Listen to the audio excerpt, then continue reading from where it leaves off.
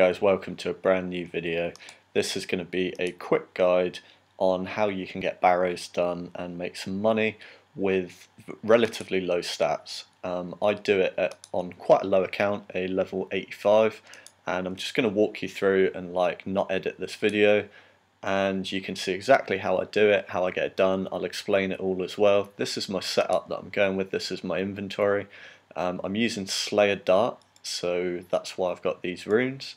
And you also need a range switch as well, so you can see that I've got broad bolts and a rune crossbow. The minimum requirements for doing this method, I would say, would be definitely 60 mage. You're going to need that, and I would recommend at least 50 range, although with 50 range it's going to be quite slow. You're going to need a rune crossbow for your range setup. And because I've got 55 Slayer, I'm using broad bolts, but I would recommend, if you don't have that, get like mithril bolts or something like that, just so that we can kill Aram the mage, because he's weak to range and he's a bit of a beast. But all the other brothers, we're just going to mage them. As I say, I'm using Slayer Dart, which requires the Slayer Staff, which needs 55 Slayer. If you don't have 55 Slayer, then I would recommend that you do the Underground Pass quest, so that you can get the Iban Staff and use the Iban Blast. You can replace this armour. This is the setup I'm running with at the moment. This is the best I can go with. You can replace this Sizz ring for a lunar ring or a simple ring of wealth. The Dragon Defender you can replace with a rune kite shield, just so you've got a bit of melee defense. If your prayer drops when you're killing the melee brothers, it's good to have a nice melee defender or shield, just so that you can take a bit of melee damage. You can replace the helm with a standard mystic hat, and Zamorak cape. I'd recommend you get it because you need 60 mage to do this anyway. It will help you out a lot. If you don't have a Zamorak cape, you can replace that with anything. You could even bring an Aether's accumulator so that you'll save your bolts without having to pick them up. So as I say, this is my setup. You definitely need a spade. I'm using Teleport to Barrows tabs. There's no quest requirements for doing this at all. You can just buy the tabs in the GE, use them straight away. And I'm banking in Camelot because it's quite close to an altar. I'm taking 5 prayer pots, which would be more than enough. And this is more than enough runes than I'm going to need. That'll be enough runes for a good few trips, but I'll just take them anyway. And yeah, let's get going. So we're just going to teleport straight to Barrows. Also, you can replace this Fury with a Glory, I wanted to say, if you want to do a more welfare setup and just improve it as you get your drops. So we're going to dig straight down. I've selected Quick Prayer to melee. Oh, no I haven't, because I was training range. Okay, glad I checked that. Quick Prayer to melee. First one's Darok. You see I ran straight over to the hill, which is just south of where we teleported in. And basically there's a brother under each one of these hills. So there's like a crypt, and you can get into it by digging with your spade. Now, what we got to do is we got to go around to each mound and kill every single brother. Randomly, one of the brothers isn't going to be there. It's different every time. Now, he's basically hiding in a tunnel. When you go into his crypt, he won't pop out. Instead, it will say you found the tunnel. Now, what we want to do is we want to skip that and kill all the other brothers and then go into the tunnel. So, we'll go to Darok first. We're going to put our Protect from Melee on straight away because he can hit quite hard. Now, something to bear in mind is your prayer will drain when you're fighting these guys. Whenever you're underground in Barrows, you can get faces pop up on the screen, as you'll probably see in a minute. And I'm staff bashing. Not a great start. Okay, there we go. So your prayer will get drained, so you really got to keep an eye on it, especially if you're killing Darok and you're quite low level like me. I'm just in Mystic, so once he gets lower health, his Darok set effect basically means he can hit higher, and he can hit pretty damn high, so you've just got to keep an eye on your prayer. Don't let it drop too low, and if it does drop to 0, just quickly click your prayer pot and select your Quick Prayer to get Protect from Melee on straight away. So that's Darok down, on to the next one. Now what I like to do here, there's basically a hill in this corner, that corner, there's 2 in the middle, and then there's 1 in each corner there and there. I like to do Darroch first, which is in this northeast corner, but basically because you've got fresh prayer, because you've just come here. And then I like to go to this middle one here, which is Arim. So you need to switch to your range setup. Now Arim does confuse spells, which lower your melee stats, but we're not using melee at all, so we don't need to worry about that. We're just using range and mage. And you need to pot up your prayer, so you've got a decent amount, put on protect for mage, and then click on the casket, and Arim will pop up. And we just need to sit back and range him down. Won't take too long because I've got the broad bolts, which do quite a lot of damage. As you can see, it's hitting 18s. That's the face popping up on screen, which drains my prayer down a bit. So we're just going to drink another prayer pot to be safe. If your prayer drops, try not to panic. If you're getting hit and you're low on health, the priority is always eat some food. So eat one of your sharks, then click the prayer pot, then click your prayer back on. But if you follow all of these steps, Barrows becomes very easy, and once you've done a trip or two, it's so simple. Okay, so our prayer just dropped to 0 there, but I could see the last shot was going in, so there's no point in wasting a prayer pot. So that's the middle brother done. As you can see on the right here, it tells you which ones you've killed. So we've killed Darroch and Arim, just as a reminder. If you do them in the same order each time, then you can look at that list and you can see sort of where you're at, and you can work out basically where you are if you're lost, which one you need to do next. So I've just come to the south to the next mound. In here is going to be Carol, which uses a range attack. Even though he uses range, mage is still quite strong against him. I tested it and used melee against him, and this mage spell's a lot better. So we just drop down, recharge our prayer. This time we're going to protect from range. Same thing, click the casket and Carol pops out. All we've got to do here is just keep an eye on our prayer. As long as our prayer's up, he can't hit us. Carol will hit really hard if you're using the Mystic setup, because we are weak to range. So I make sure as soon as my prayer gets down to like level 8 or something like that, then that's when I will hit the pot. But he won't KO you straight away. You'll have a couple of seconds. As long as you're paying attention to your screen, you can recover 9 times out of 10. And even if you die, you just have to go and get another Barrows teleport, bring your spade, and come down it. You'll have an hour to come back and get your loot, so nothing to worry about. You'll definitely get your stuff here. It's relatively safe. Right, next hill. I was in the south there, and what I've done is I've come and I've run right up into the northwest corner. And in this one, I think we've got Verak. Now, Verak's quite powerful. His set bonus means he can hit through prayer, so we're going to protect from melee anyway, just to negate some of the damage, but he's still going to hit us through that. So we've got to keep an eye on our prayer and our health.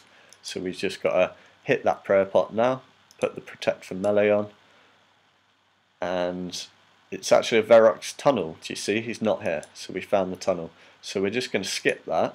We know that's the tunnel, and we're just going to kill off the rest of the brothers. So we come to the south now, to the mound in the southwest corner, and we're going to dig down, and this one's got Torag in, who's pretty easy to kill, but we'll just take a prayer pot. We'll go protect from melee anyway, because as you can see, you can hit 23s, but he's not going to KO you straight away. The max he's going to hit you is probably going to be like something like that, in the 20s. So you've got time to eat and put your prayer back on. As you can see, the Slayer Dart absolutely rips these guys apart here, even though I'm only 63 mage. I started as 60 mage here, and you actually get some decent mage XP. I mean, look at this. I'm getting 17,000 mage XP an hour, and I'm not really mage training. I'm just doing Barrows. So your stats will level up and your trips will get quicker quite often. I've only done like 30 kill count or 32 kill count here, and that's got me 3 mage levels and like 2 or 3 range levels, which is decent. So my prayer's dropped, but I'm not that worried. He's not going to hit that hard. We can finish him off and eat a cheap monkfish. So it's Verak in the tunnel. All we've got left is Guthan, who's down here in the southeast corner. And we'll take him down and put on Protect from Melee. He will hit fairly hard, and every time he hits you, his set bonus means that he can heal himself. So if you've got Protect from Melee on, he can't get hit off and he can't heal himself. So again, just keep an eye on your prayer. It just dropped again because the face popped up, so I just pop that up again. And we're chilling. Looks like this guy is doing pretty much the same thing as me, similar setup. Mystics, but he's replaced the defender with a rune kite shield. As you can see, it's quite effective.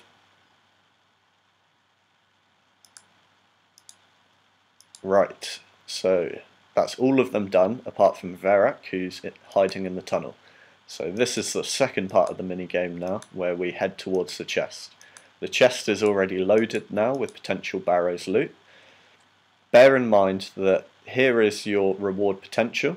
You don't need to pay attention to this. All you need to pay attention to is killing these guys. Your reward potential will just increase the amount of runes you can get in your chest. It won't increase your chances for getting a Barrows item. If you hover over the percentage, you can see that that is illustrated here. Percentage towards maximum potential rewards does not include unique Barrows items, basically armors and weapons. So we're going to go down into the tunnel now. We've got no prayer, and basically at any point in the tunnel up until us getting the chest, our brother's going to pop out. So this time I've got Verak. You might have a different brother, so you have to prepare for it. And Verak is a melee, so we've got our mage set up already out and ready. And what I'm going to do is I'm going to run through the tunnel to get to the chest, and when he pops out, I'm just going to very quickly hit a prayer pot and then go Protect from Melee, and then we can just kill him, and then it's just a matter of getting to the chest. Before I go down there, it's set out basically in like a grid, so there's like a couple of rooms on each side in a square, and your chest is always in the middle. Some of the doors are locked though. If you hover your mouse over a door, you can see whether it's locked or not. Basically, there's a little in the top left hand corner, it will say open door. If it's a locked door, it won't have that option, so you can just look around. You'll see me look around with my map and hover on the doors so I can see which ones are open. You've basically just got to find an open route to the middle room, and that's it. Before you get into the middle room, the last door will have a puzzle. Now you'll be getting attacked by melee from stuff in the room, so what you need to do is kind of kite it away so you've got time to solve the puzzle. This will take a bit of practice to start off with, and if you're having trouble with that, solving the puzzle in time before you get hit because you're in combat, then I would recommend you actually kill the monster and then do the puzzle, because every time you get hit it closes the puzzle and you don't have time to answer it and the puzzle changes. There's only like 4 or 5 different puzzles you can get, so I would recommend that you go onto another guide page and have a look at all the answers for the puzzles beforehand, and just sit and just memorize them until you know them. They're quite simple. They're all just different symbol puzzles. Just remember the 4 different symbols, and then when you get that puzzle you can just answer it quickly. But without further ado, let's go and get this chest. So we're going onto the hill where there wasn't the brother. We're going to click on the chest, and it's saying, do you want to enter the tunnel? Yes, we want to enter the tunnel. Right, so you can see I've spawned here. I'm having a look around already, and you can see by rotating my camera I can see over the walls. Now you see that there, that's what you're looking for, the fires. That's basically the middle room. That's where our chest is going to be, and you can see it there, open chest. If I hover over this door, there's no open option, but if I hover over this door, there's an open option. So I know I can go through there, and this is probably the way. So I just click through these doors, and you can see that's the reward room there that we're heading towards. but we can't get in this door because it's not an open door. So we'll try the next one round. And we'll just eat some monkfish while we're running through, because we will be taking a bit of damage. And this door will open. That's the reward room. We're just following it round in a square, as you can see. And this door won't open into it either, so we just keep following it round, and we come to another dead end. So that basically means that the door is on that side or that side, because we've checked this side and that side, and we'll have to run back the other way until we get the door into the middle. It's quite simple, it's quick to run through, and yeah, you just keep running around the other sides until we get to the open door to the middle. Okay, I don't know what's happened here. I've missed a door because I've come back to where we started and there weren't any options to open. So I do apologise. This is like the longest I've ever spent down here, but it's realistic to the kind of scenario that you might face when you're down here. It's all about not panicking, just keep an eye on your health, eat some food every now and again. These don't hit too hard and I'm in Mystic, so really not that bad. So that door will open. So I'm just retracing my steps, going back around the middle room. And this door that I didn't think would open, so I could have done it a bit earlier. And there's the open door to the middle. When you click on the door, you'll get a puzzle, as I say. So what I'm doing is I'm under attack here, so I'm kiting it away from the door, and then I'm running to the door, and that will give you a split second to solve the puzzle. I already know the answer, so I managed to click it. That'll open the door, and as you can see, Varrock's popped up. So we're just going to eat, prayer pot, and then put on protect from melee, and then this will be quite an easy one to kill. Varrock can hit me through my prayer, so I've just got to keep an eye on my HP as well. As you can see, he hit quite hard there, and my prayer just got drained out, so we hit the prayer pot, get the prayer back on. Nothing to worry about. The only time you'll have problems here is if you're panicking or you're not paying attention. So once this last brother's killed, we'll go into the main room. If you haven't killed the last brother by now, he may actually be hiding in the chest, so get ready for him to pop out if you open the chest. It might not necessarily be over yet, but we've killed all the brothers now. And yeah, click on the chest and we'll get our reward. Hopefully we get a piece. It's a 1 in 16 chance of getting a Barrows item, and some of them are quite tasty. So let's see what we get. Absolutely nothing this trip. But Barrows is one of these things that you've just got to stick with. If you keep doing it, you will make bank. And what I do is I come to Camelot on my teleport tab, and then I run to the bank to resupply. And I'll show you the reason why I'm using Camelot in a second. One of the reasons is Camelot teleports are cheap. So we'll just put them two in the bank, put the empty pots in, and then resupply so that we've got 5 prayer pots. I put the monks back in and then take 5 out. Sharks for the rest, and that's it. We're fully resupplied. Then we just run to the south where there's an altar, and that will give us full prayer points to do Darrock again, and it's just like a continual loop.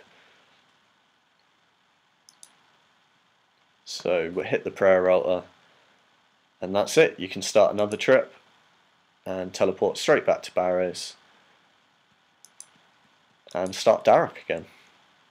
So I hope you guys enjoyed this video. I'll probably do another video on this once I'm higher level with different gear, and I can show you like a melee setup, which is a lot quicker for higher levels. But this is just intended for low levels using mage and range. Hope you found it useful. Alright guys, peace.